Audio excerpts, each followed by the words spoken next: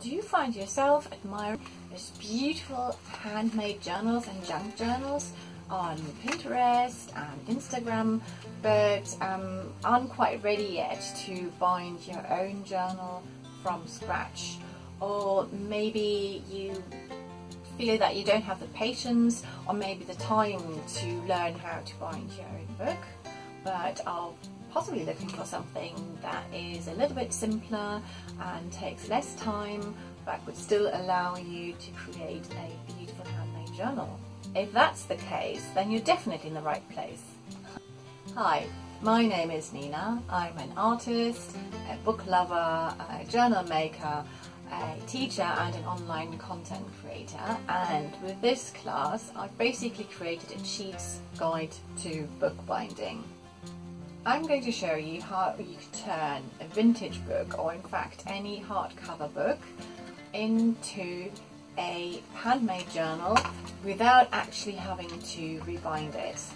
You're going to learn how to remove the existing pages of a book and replace them with papers and pages that you have chosen, and the whole process is going to take about an afternoon or two, so this would be a perfect project for a weekend and would allow you to make a completely finished journal in that time. In this class you're going to find out how to choose a suitable book, how to remove the pages, and also how to cut the new pages and reassemble the whole journal.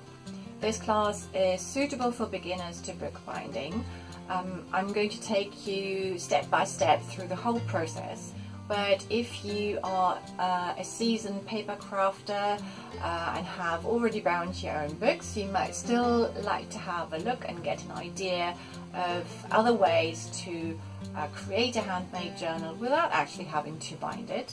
And I feel that these also make really beautiful presents for friends and family members, or maybe for yourself. So if you like the idea of a cheat's guide to bookbinding and feel inspired or curious on how to go about it, then I would absolutely love to see you in my class.